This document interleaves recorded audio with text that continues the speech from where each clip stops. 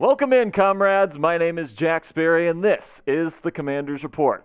On today's show, I'm going to be breaking down some available NFL free agents that are still out on the open market that Ron Rivera, Martin Mayhew, and the Commanders brass could be thinking about adding here over the next couple of days and weeks as we get closer to training camp. But before we get into today's show, go ahead, click that subscribe button today and become a comrade today. We added over 350 subscribers last week for the 2023 NFL Draft. We are growing like crazy here on the Commanders Report. And make sure to turn on your notifications so you always get notified when we put out our daily free Commanders videos here on YouTube. We are growing like crazy. It's all thanks to you guys. You guys are doing a fantastic job. We're starting to build something special here at the Commanders Report. You want to be a part of that, go ahead, click that subscribe button, and turn on your notifications. So a little bit of a disclaimer here before we get things going. I'm not necessarily advocating for the Commanders to sign any of these players. I think that they could potentially go into training camp with the people that they already have coming out of the 2023 NFL Draft. I'm just saying that these players could be on the Commanders' radar here coming up in the coming weeks. So let's start with offensive tackle, where there's still some pretty darn good prospects or players or veterans or whatever you want to call them out on the open market. Isaiah Wynn is somebody that was a first-round pick by the New England Patriots. Very big, powerful guy. You got Taylor Lewan, a former Pro Bowler with the Tennessee Titans, household name there. And then you got Cameron Fleming, formerly with the Denver Broncos, played really well as a swing tackle for them last year. And then you got Donovan Smith, longtime starter at left tackle for the Tampa Bay Buccaneers. He's still available. And same thing with George Fant, longtime starter, still available on the open market. You take a look what the Commanders are dealing with here. A lot of people thought the Commanders were going to take an offensive tackle early on, potentially even in the first round, to replace Charles Leno Jr. at right tackle. You go out in free agency and you get Andrew Wiley to be your right tackle next season. Some people don't like Charles Leno Jr. They think that he's a little bit too slow. He's a little bit too brooding. I don't know exactly the kind of word you want to call him there. He's just slow. All right, but you know, his grade last year, according to Pro Football Focus, 71.6, which isn't bad necessarily. It's actually pretty darn okay. It's not great, but you know, it's certainly not terrible. And then his pass grade, that's really what he's known for, pass protection. An 80.9 pass grade from Pro Football Focus last year. That's one of the best in the National Football League. The big thing with him, though, is that he's not a very good run blocker at 55.9. So if the Commanders want to be running to the left side of the formation, he's a little bit of a weak link there. And then, of course, he allowed 8 sacks last year, which isn't quite ideal, but he only had 4 penalties. So, you know, he's a very solid option. He's not the best left tackle in the world. He's probably never going to make a Pro Bowl, but, you know, he's somebody that the Commanders can really kind of trust in pass protection, and he's just okay. He's solid. But should Washington sign another offensive tackle? Type Y if you think yes, or type N if you think no. This is going to be the pinned comment on today's show. So do me a favor, go to the comment section, find that pinned comment. It's right there at the top, and answer today's question.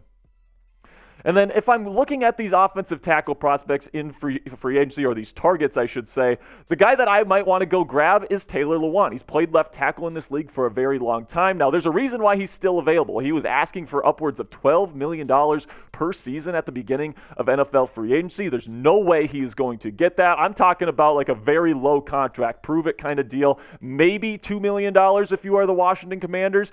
Lewan has dealt with some very major knee injuries, 2 ACL tears in the last 3 seasons, and you know, even when he was healthy last year before he tore his ACL again, he wasn't all that great. But he is a former Pro Bowler. He's somebody that, you know, if you grab him and he's great, then great, you got a new left tackle, you know, fantastic. But if not, you still have Charles Leno Jr., who's a very solid prospect, or not prospect, player for you, and he can definitely come in there at left tackle and do a decent job for you, and the quarterback for the Commanders heading into 2023. So Emmanuel Forbes was the #1 pick, the first-round pick for your Washington Commanders in the 2023 NFL Draft, and you can get his jersey right now on the Chat Sports website. You got to go to chatsports.com/Emmanuel Forbes. It's not going to be a #1 jersey, just so you guys know. It will be his number 13 jersey here in the awesome Commanders red there. So you can go to chatsports.com/Emmanuel Forbes to get your jersey today.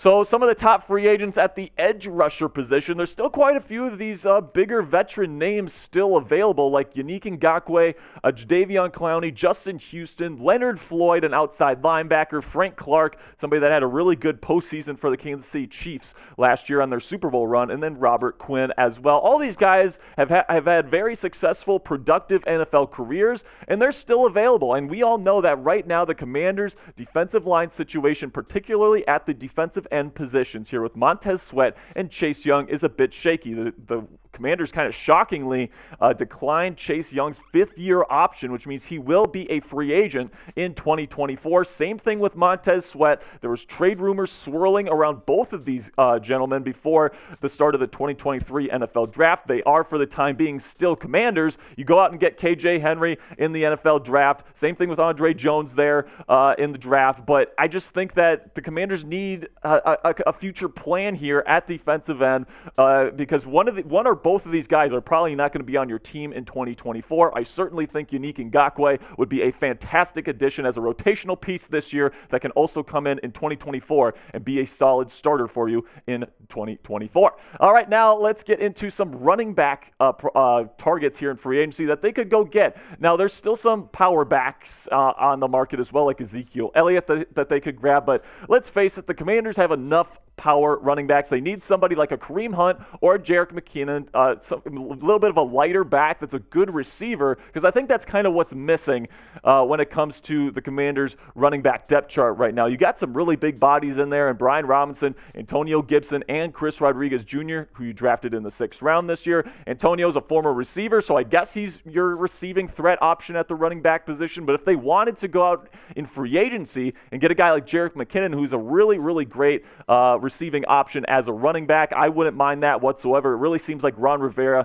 is putting an emphasis on the running back room this year and on the run game for the offensive game plan. It's going to be interesting to see how new offensive coordinator Eric Bieniemy uses these guys in the lineup this year. And, you know, you might be saying, Jack, where's the quarterbacks here?